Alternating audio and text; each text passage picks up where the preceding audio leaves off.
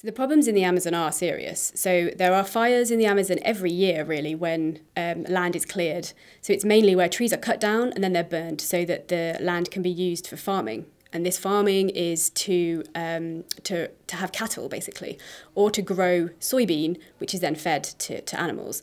So agriculture is really driving the deforestation of the Amazon. And we've already lost about 20% of the Amazon. So it's important that we don't lose more of it.